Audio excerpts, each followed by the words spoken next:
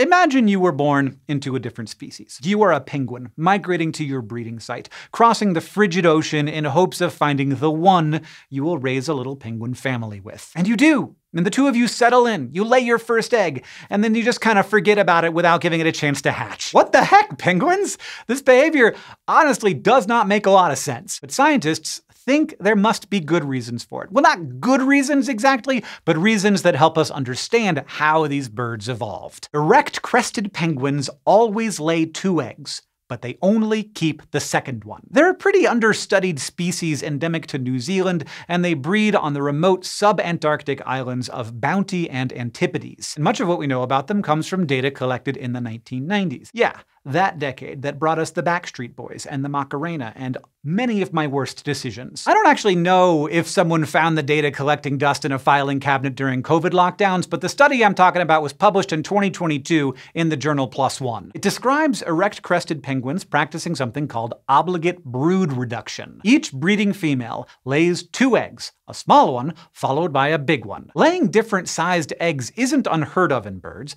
but for most birds that do this, the big egg comes first. These penguins are different because they lay the small egg first. This also has a name. It's called reverse size dimorphism. Now, other crested penguins, such as rockhoppers, also lay 2 eggs, but they incubate both of them, though the parents generally put more effort into raising the second chick. Erect-crested penguins don't attempt to incubate the first smaller egg. Sometimes they roll it out of the nest in a deliberate act of eggicide. More often, they seem to just lose track of it, since their nests aren't so much nests as like spots on bare rock. As soon as egg number 2 showed up, though, the parents rushed to give it all of the attention. In fact, to make sure the penguins weren't just being weirdly consistent about accidentally knocking that first egg out of the nest, researchers even surrounded some nests with stones to prevent the parents from losing track of it. The penguins in the modified nests still refused to incubate the smaller egg. They sometimes even broke it. Now, this behavior is not what you would expect to see in a bird. It's just not super efficient to invest all of those resources into making an egg that you're just gonna yeet. Animals use up most of their energy just on basic metabolic needs, and what's left over goes toward reproduction. So what gives erect-crested penguins?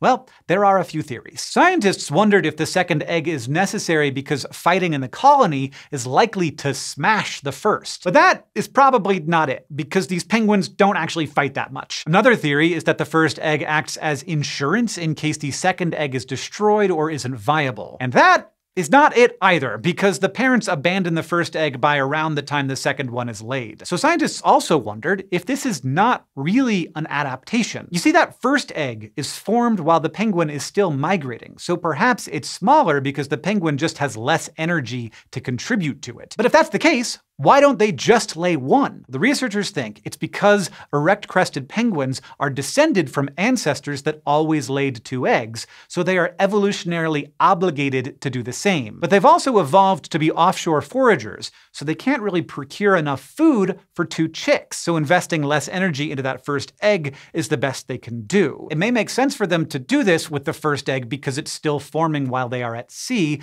when they need a lot of energy for themselves, and smaller chicks have a poorer shot at survival anyway. So in the erect-crested penguin, we see a pretty good example of why organisms have to work with what evolution hands them. Their ancestors probably had better access to resources than they do, so they have adapted to compensate. So if erect-crested penguins are given 2 eggs, perhaps eggiciding the first one is just the sensible thing to do.